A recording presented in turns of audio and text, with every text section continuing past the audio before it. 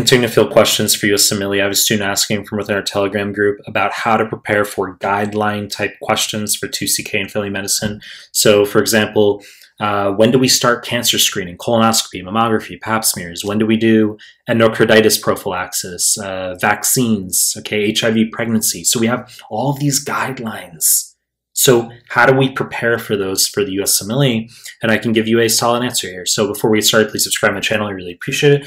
Give the video a like, really appreciate it. Find me on Instagram at Mehlman_medical, mehlman_medical, links down below.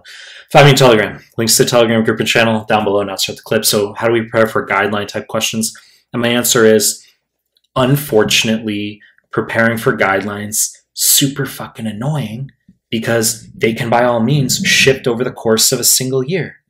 All right, so when we're studying for step 1, Marfan syndrome is going to be chromosome 15, FBN1, FBN2, autosomal dominant, 20 years from now as well. But when I was sitting for the USMLE a decade ago, you needed to know that we treated C. diff with Metro, not Vanc. Now it's Vanc. You needed to know that we notably did not do lung cancer screening. Now we do it. So guidelines shift.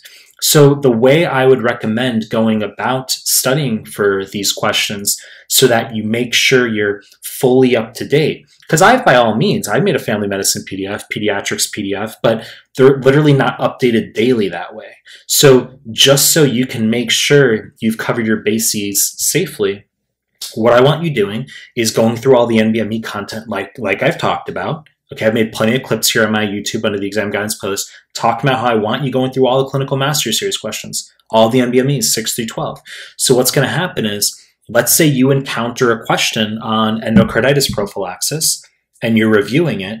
That is going to be your moment to double check online. Yes, you're going to use Google, and you're just going to double check what are the newest guidelines. The new NBMEs and Clinical Mastery Series will have explanations there. So you're going to have that info, and then you're just going to compare it with literally Google.